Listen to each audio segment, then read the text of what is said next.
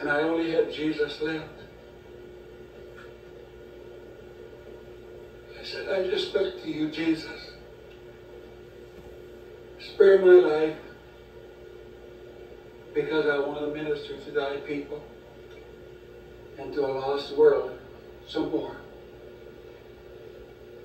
And I was just thinking about the goodness of God to spare my life. I had no idea about what's happening today. Of course, I heard about little Janelle, Joy, and my wife and I were very happy. I wish Phyllis could be here on this occasion, but maybe I can take it back on the videotape. Thank the Lord for modern technology. But I'm so happy, and I feel so honored to be here today, that the Lord spared my life to be in the kingdom for such an hour as this, to enjoy the singing and to enjoy your presence and all who are participating today. And much more to be said. I think my brothers and Clinton and Jim said some of my sentiments. I love that little gal over there. So I suppose we might as well just go on with the ceremony. I don't think either Bruce or Laura wants it drawn out very long. And I don't know how to read and hold this microphone at the same time. Maybe you'll be my music stand, okay? But I was thinking about Mark 10, 13, 16, and they brought young children to him that he should test them, and his disciples rebuked those that brought them. But Jesus saw it. He was much displeased and said unto them, Suffer the little children to come unto me, and forbid them not, for of such is the kingdom of God. Verily I say unto you, whosoever shall not receive the kingdom of God as a little child, he shall not enter therein. And he took them up in his arms, put his hands upon them, and blessed them. If Jesus was here today, he would do the same thing. But we are but channels of what God has put in our heart to be a blessing to others.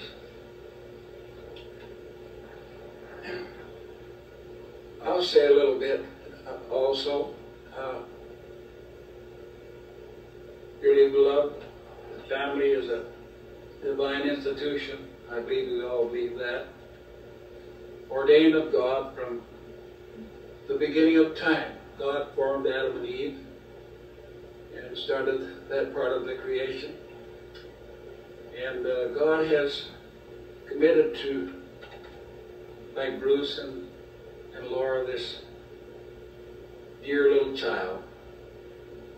And they are responsible for protecting this child and training the child up for the glory of God.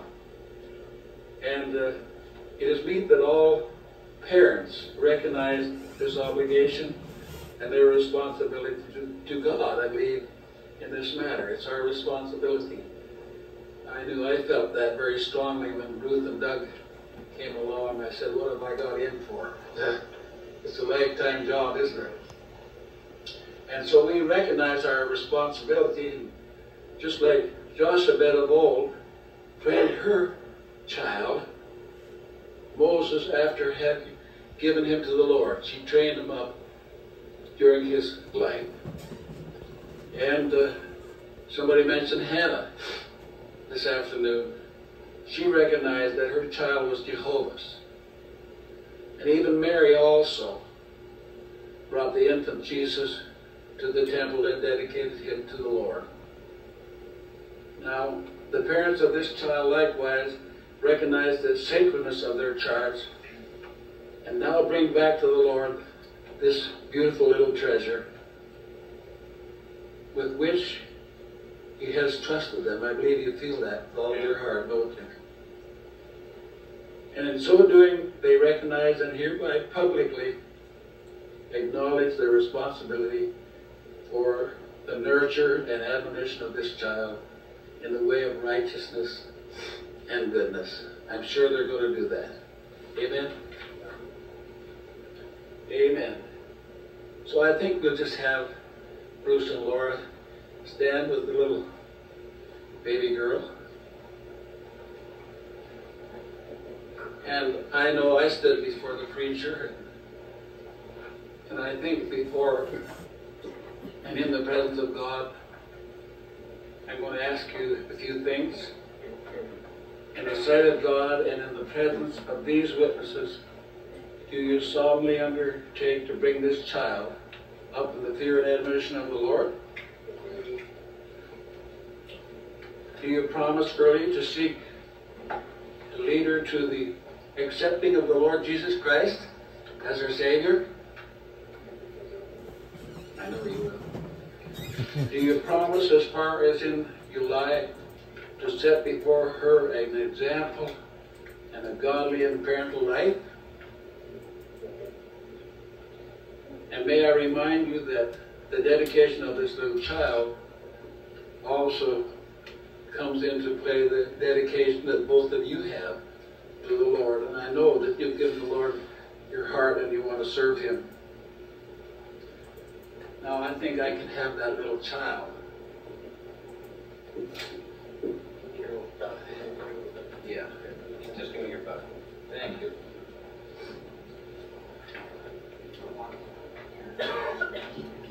Yes, I can have the parents. Yeah, the grandparents. Also.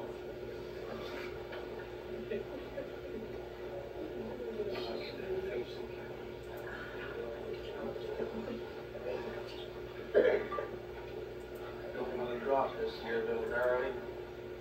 Amen. Thank you, Jesus.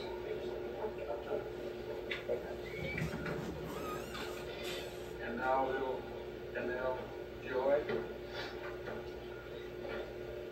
I just dedicate you into the hands of the Lord Himself. Annelle Joy, I believe that you're going to be a blessed child, and that you will bring Look at the joy size of his paws. Right. Parents. He had lips like a bear. He did have large everyone hands. that you come in Yep. contact. For the Lord thy God is a zealous God, and the blessing of the Lord be upon you this day. Truly thou shalt be a joy, not only to your parents, but to the relations and to everybody that comes in contact. You will bring joy and you will bring peace to many that you come in contact with. Yes, amen. May the blessing of God, the Father, the Son, and the Holy Spirit be upon this child, Thank you, Lord. because we ask it in Jesus' name. Amen. Amen. Amen. What a beautiful baby this is.